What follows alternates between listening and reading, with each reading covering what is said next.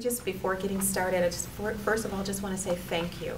Thank you for sacrificing your time and your rest this morning to come out and to fellowship together, to dive into God's Word, and to grow together. It's a privilege, and that's how I look at it. It's a privilege to look into the law of the Lord, and to fellowship with the saints. It's a privilege, and it's something we don't really have a lot of time to do. So it's a blessing when we are able to take time out to do it. So with that being said, let's just bow our heads for a word of prayer, because we can't do anything without Him.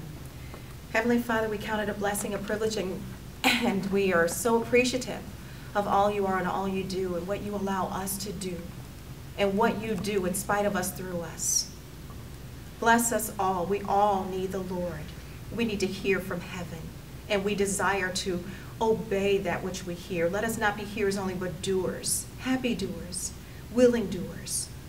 And we just ask you to just bless, oversee, speak through me, Lord God, and to me, and to us all. In your holy name we pray. Amen. Amen. Women in Need, just for those of you who do not know, actually was birthed in my living room on the telephone with my good girlfriend, Tony. And I was just talking about, just lamenting about the needs of women, and that we need to come together. We need to be appreciated. We need rest, because we do so much for so many, and with so little time, and somehow God stretches us, or we stretch ourselves, and then He has to make up the difference, right?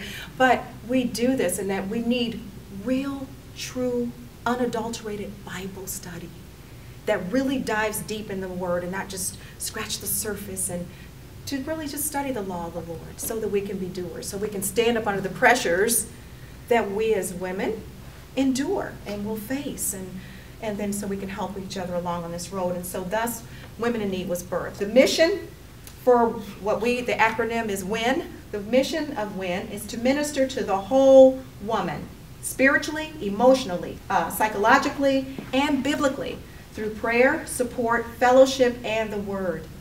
This endeavor is a collective mission, accomplished when we come together and are used by the Holy Spirit for each other.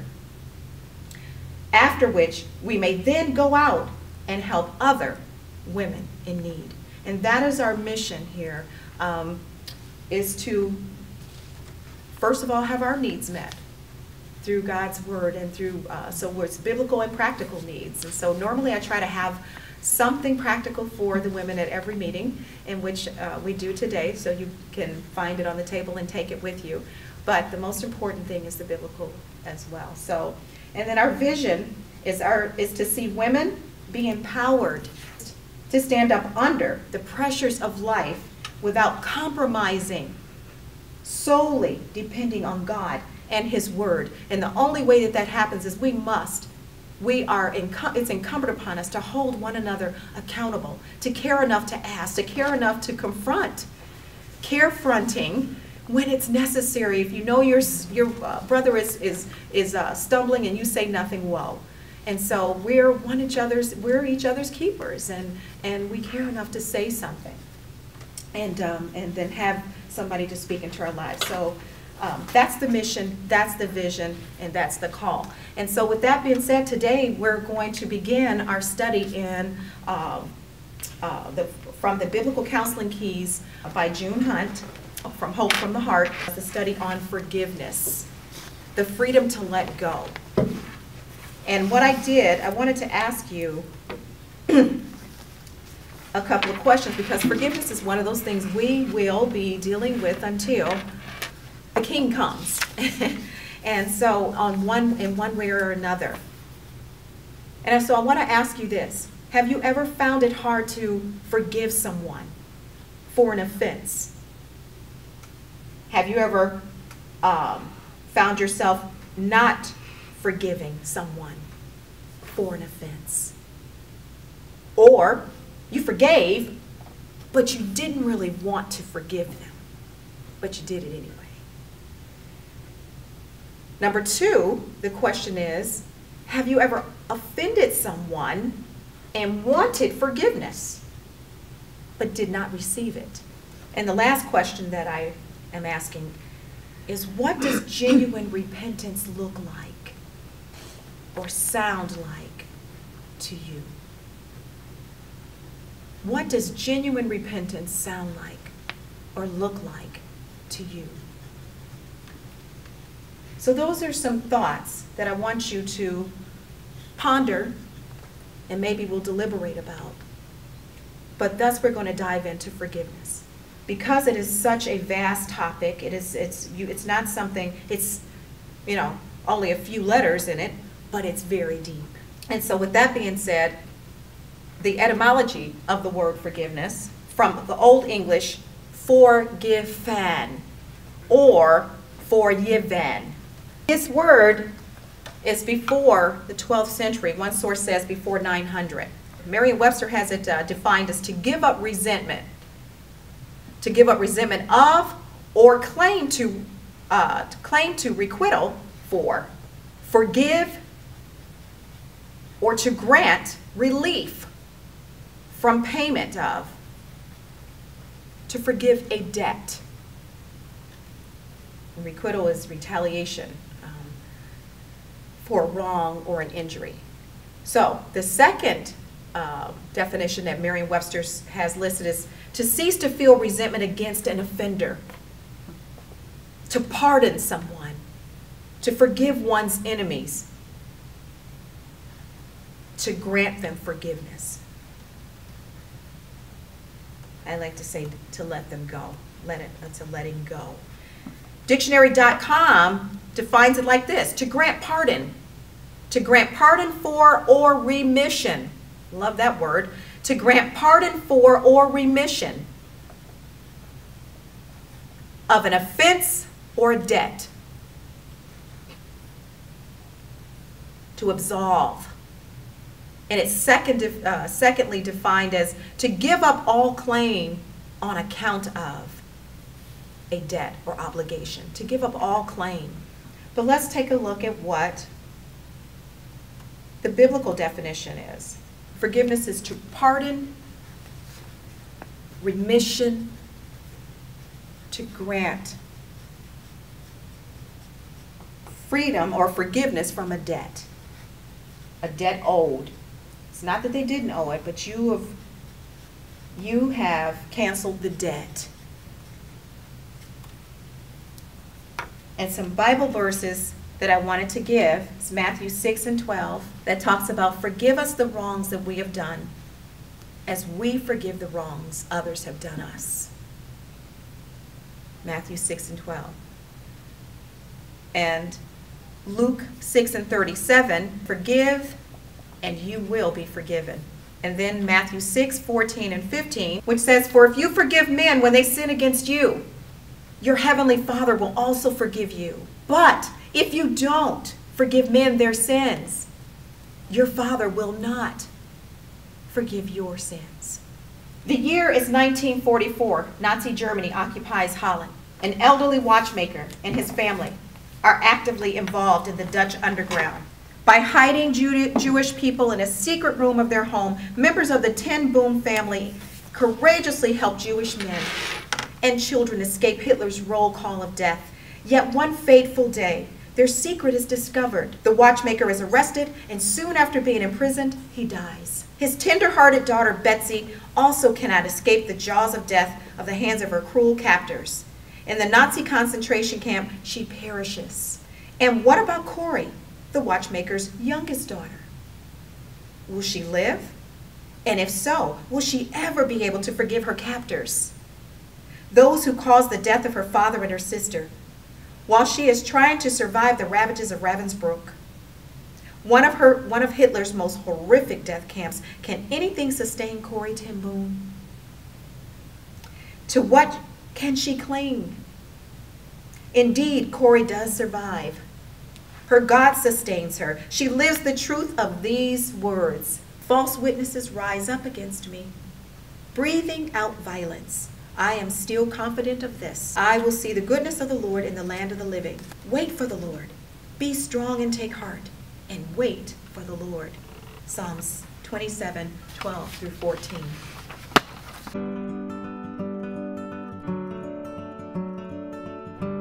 2 years after the war, Corey is speaking at a church in Munich. She has come from Holland to a defeated Germany, bringing with her the message that God does indeed forgive. There, in the crowd, a solemn face stares back at her. As the people file out, a balding, heavy-set man moves toward her. A man in a gray overcoat, a man clutching a brown felt hat. Suddenly, a scene flashes back in her mind. The blue uniform. The visored cap with its skull and crossbones. The huge room with its harsh overhead lights. The humiliation of walking naked past this man who is now standing before her. You mentioned Ravensbrück in your talk. I was a guard there, he says. But since that time, I've become a Christian. I know that God has forgiven me for the cruel things I did there, but I would like to hear it from your lips as well. He extends his hand toward her and asks, will you forgive me? Corey stares at the outstretched hand. The moment seems like hours as she wrestles with the most difficult decision she has ever had to make. Corey knows scripture well, but applying this passage seems to be too much. If your brother sins, rebuke him. And if he repents, forgive him. If he sins against you 7 times in a day, and 7 times comes back to you and says, I repent, forgive him. Luke 17, 3-4. What Corrie ten Boom experienced, and those of us who know the story of her incredible life, incredible that she lived through such a horrific time, and then her family was lost in that. And then the person who was a part of that, responsible for that, walks up to her and says, forgive me? Now, I want to just ask you, what about that is a problem? What about that is a problem? I know for me, the problem is this. He may have said, forgive me, but what's the problem is he didn't say, I'm sorry, I was wrong. That's a problem to me when I read it. That he didn't say, I was wrong. I am ashamed of what I did. I am sorry. But to just say, forgive me, just to say, let me off the hook. Have you ever found it hard to forgive someone for an offense? What made it difficult?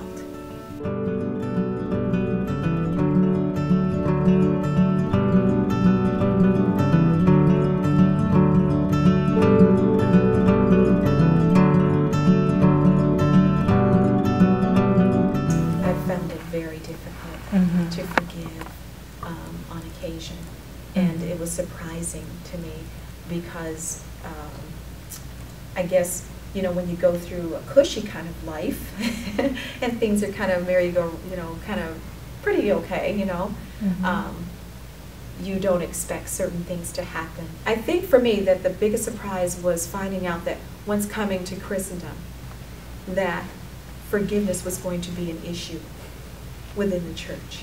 I expected outside the church, but I didn't expect it on the inside. And so that was a paradox that I wasn't prepared well for. And it took the Word of God. Nothing else, nothing short of that, nothing more of that, nothing else. It was God's Word speaking to me directly regarding that. And it's funny how you, in those situations, you really want God to talk to you about that person, but He doesn't. He talks to you about you and what He wants you to do in that situation.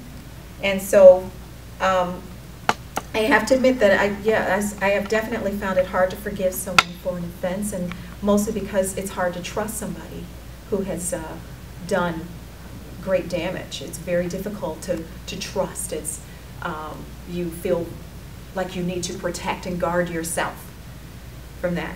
And even though you know that God says, vengeance is mine, saith the Lord, I will repay. You think you need to still guard yourself and protect yourself in a way. But I think it has a lot to do with trying to understand what forgiveness is and what it is not. And because of that, it can really cause a lot of unrest in our souls and spirits, in our minds, if we do not answer those questions. Because the scriptures tell us that as a man thinketh, so is he, one. And number two, that anything done outside of faith is sin. And so we need to deal with these issues so we can make certain that we're walking circumspectly. And I think for most of us who are growing in Christ, it's important that we are pleasing the Lord. It's important. We've been bought with a price. We are no longer our own. And so we want to be able to yield our members holy and acceptable unto God, which is our reasonable service. So we want to be able to do that and to truly lift up holy hands in the sanctuary. So we've got to be free of these things that can so easily beset us. So, have you ever offended someone and then wanted to be forgiven, but was not?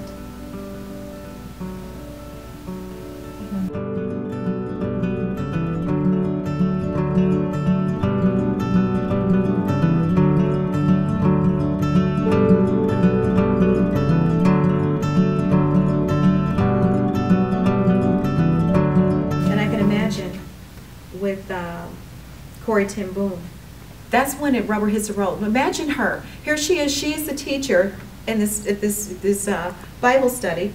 She's at this church, and she's talking about this very subject. Only God could do this. She's talking about forgiveness. And then here it is, the man who is so greatly offended to the point of her losing family members, imprisoning her, humiliating her to the shame of being naked before him. And then he says, I want you to forgive me. I want to hear from your lips. I know God has forgiven me. I want to hear from your lips too. And I'm just reading these words, and I'm thinking, did he say it smugly like that? you kind of get this picture in your head like, really? Don't you say, I know I don't deserve to be forgiven, or to even ask you for this, but I am deeply sorry. Don't you say something? But that God would have her talking about the very thing that he's going to ask her to do, is to forgive. And then, we know that, we'll bear out in the scriptures that, and we've read a few of them, that forgiveness has a lot to do with us, not the other person. It's us. It has a lot to do with us. If you hold it, we hold it, somehow we're the ones that's affected and not the other person. It's amazing how that happens.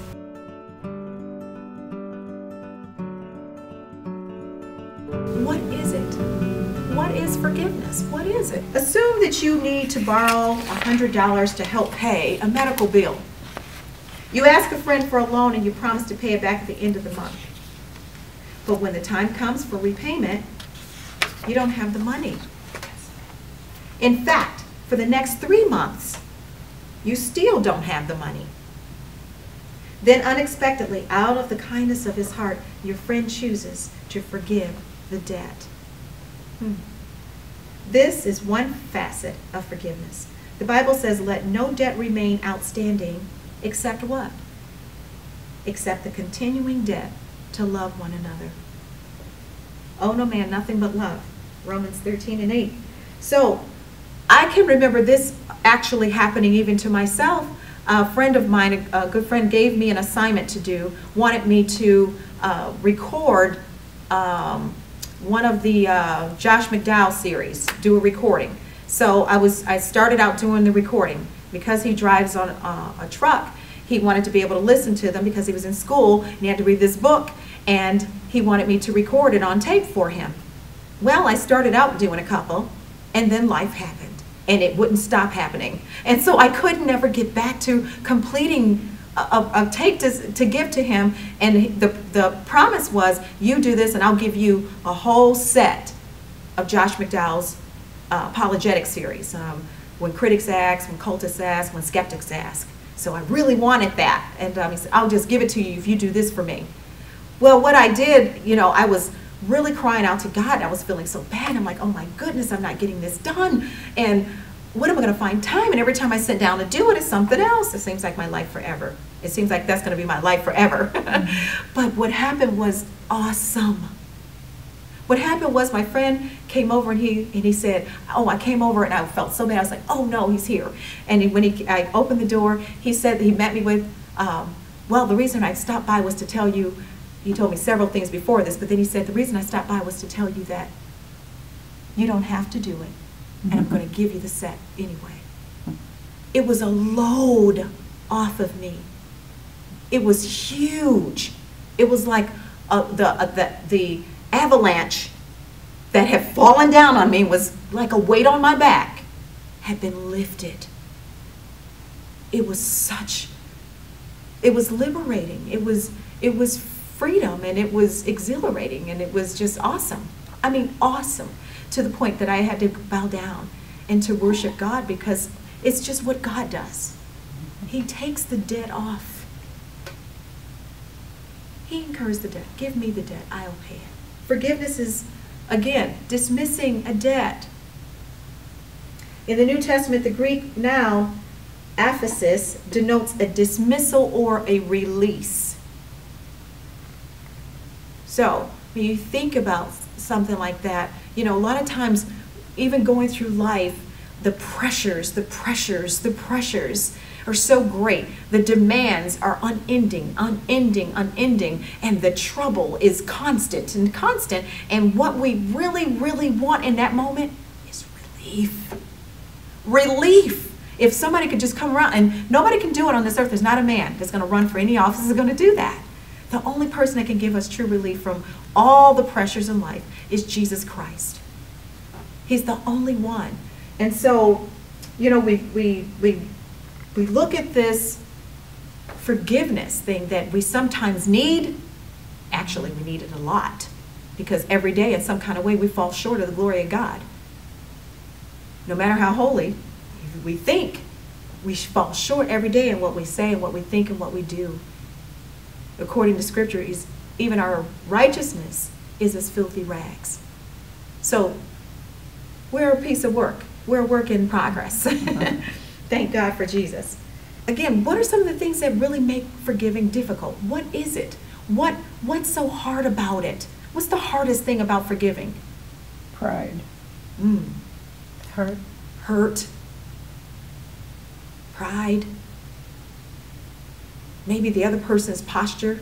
Them taking, I don't know about you, but maybe them taking for granted the fact that forgiveness means they didn't do anything wrong, which is an oxymoron in itself, but some people act like that, you know, because the mere fact that you having to forgive somebody says that you did something. But sometimes people act like, yeah, because I didn't do anything really wrong, right? And it makes it hard to forgive. I know for me, again, it's the thing whereby, you know, real forgiveness, because forgiveness really is from us. True forgiveness has come from us. And it is, I think those two main things that you mentioned are really good. You said pride and you said hurt. Hurt is a big factor for most of us. We're hurt. We're so hurt that it's difficult to give something to somebody that you feel they don't deserve. And really, what we want to do, we want to pay them back. We want them to pay. We want them to hurt too. Jesus expressed the heart of forgiveness when he said these words, love your enemies. Do good to those who, what? Hate you. Listen, you know, I hear all the time that Christianity is for what? Wimps, the weak, that kind of thing. Weak people can't do this. We can't do this in the natural. This takes supernatural strength to love those who do what? Hate me? I've got to love the person that hates me? Really? But this is the high call of being a Christian. It's not for the weak. It's for those who are strong in the Lord and the power of his might, who put on the full armor of God so that they're able to stand the wiles of the devil. Luke 6:27, though, tells us to love our enemies. I'm like, Jesus, come on, can you write something else? Can you give us a little leeway here? But no. He's not telling us to do anything he hasn't done and he doesn't do. He's telling us to do what he did for us. Love your enemies. Who were we? His enemies at one time. Forgiveness is dismissing your demand that others owe you something. And this is where we need to really take and examine ourselves. We want someone else to pay. Remember that scripture in the Gospels where the debtor goes and pleads, he's in debt. He pleads for mercy because he owes this debt and he's released of this debt. But then he goes right out to his brother and chokes him by the neck and says, pay up. That's us. When we insist that somebody needs to pay up the debt that they owe us. It is I'm telling you, this is not easy, right? It's not easy. And so, but it's right in our face that either we are doers of his word or hearers only, deceiving ourselves at times. And this is one of those areas that it comes around. We don't get to pick when it comes. We don't get to choose if it comes. I would say, I think I'll bypass that one. I don't want to deal with that. But it comes. And then we have the choice. Choose you this day who you will serve. Will you serve the Lord with your life, not just your lips? To lay your life down, to let God show up in your situation. Hands and feet, breathing and walking through you. The amazing grace of God that we get to do his word, to show him that we love him. As Jesus said, if you love me, this is how you show me you love me. Not by your lips, with your life. Keep my commandments. Do what I say. Then you prove to me you love me. This is what speaks to me all the time. It's a hard thing. It's a hard thing. And you just say, okay, God, I do love you. Help me in this moment to do exactly what you want me to do. Help me to crucify my flesh right now, hanging on the cross. You see me? That's what I tell him. I tell him, like, you see me? Crucifying it. It hurts. I don't want to do this. Being honest with it. I don't want to do it. But I will do it because I do love you and I want you to know it. It's a hard thing, though. It's hard to forgive people who don't deserve forgiveness. It's very difficult. It's hard. And I think it's on purpose. So we can get an idea what he did for us. We don't deserve to be forgiven.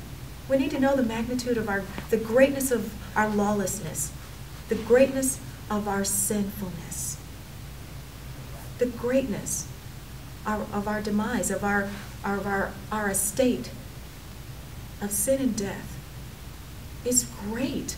And we can see it clearer in another brother. It's very perplexing to me that if we didn't have any reflections around in the world, no mirrors, nothing, we would never know what we look like. Only you would know what I look like. Only I would know what you look like. That's amazing to me. I can't see myself. Can't do it unless I put up a reflection, the mirror, so I can see myself clearly. It is the law of the word. I can't see myself. My behavior, I can't really see it as well unless I'm looking in the mirror, the law of his word, to see where I am, who I am, how I am, where I am with him. But it's dismissing our demand that others owe us something, especially when they fail to meet, notice this, what she writes here, your expectations. They fail to meet our expectations, so we demand they pay up. But do we want to be on that same kind of hook? We forget we're reaping what we sow. We forget that. We reap what we sow, and we always get a greater harvest than the seed. One little seed, big harvest. So we got to watch how we sow. and what we sow, because the harvest is coming. God won't be mocked. He tells us that in Galatians 5. So, when a person fails to meet our expectations and fail to keep a promise, when we fail to keep a promise, we fail to treat you justly. We want to be treated justly, but sometimes the thing that we complain about, I really am humbled by that scripture that says the very thing that you complain about in somebody else, you yourself were guilty of it. If somebody could turn around and say, but you do that, you've done that. But we see, again, who sees us better? Only when we can see, now I know what I look like. I don't know, unless I have a mirror up, I don't know what I look like right now. I know what I looked like some time ago when I was in the mirror, but right now I don't have no idea. So hopefully everything's in place. But it could not, it could be out of place. But I do know the same it goes with my spiritual man. I don't know how he looks really unless I care to. Take the time, look into God's word and see myself. Or hear from one of his who will tell me how it is I look. So here, Jesus said, if someone strikes you on the right cheek, see, here he goes again, turn to him the other also.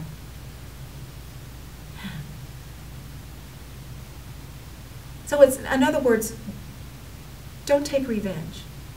He didn't say hit him back.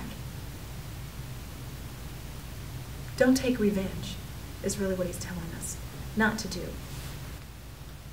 There's 3 levels. I like something that Adrian Rogers used to say. 3 ways, 3 levels in which we live, and it's a choice each time. The world, oh, we'll do good to you because you do good to me. Or Satan's level, I'm going to do evil to you even though you do good to me, which is really going on quite a bit now. But we're called to live on the higher level, to do good to those who do evil to us.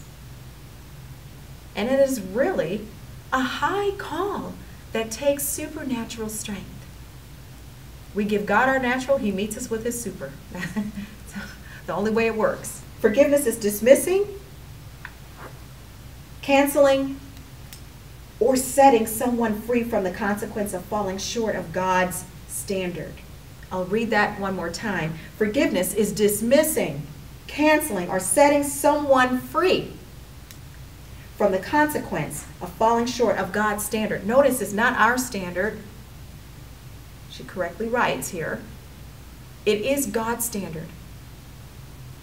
We can't have people trying to live up to our standards. It has to be God's standards. Not a subjective, but an objective standard. The holy standard of God is perfect, and that's the reason why we refer to his standard and not ours. Ours is not perfect. But his standard is perfect, yet we all have sinned. The penalty for our sins is spiritual death, which is to be separated from God eternally. The penalty for our sins, our debt, was paid by Jesus Christ through his sacrificial death on the cross, which we know and we adore him for that. Therefore, instead of being separated from God, we can have our debt dismissed by God and experience eternal life in heaven. That's what we get. That's not what we deserve. And I'm always amazed at the fact that God does not give us what we deserve, but instead he gives us what we need. Mercy and grace. Poured out new every morning. As a matter of fact, every moment of the day, grace and mercy that we need. Does that mean that our lives are trouble-free? No. But His grace and mercy is there. If you want to look for it, you can see it. You can see it. So, let's pray. Thank you, Father, for just this little snippet, this introduction to the study of forgiveness. so that we can better understand what it is you've required, what it is you're calling us to do, what it is that you have done. Lord, we thank you for the opportunity to be vessels of honor, living epistles, willing servants, yielded to your Holy Spirit. Please make it so. Help us and bless us, Lord God, to grow abundantly and be happy doers of your word. In Jesus' name we pray. Amen.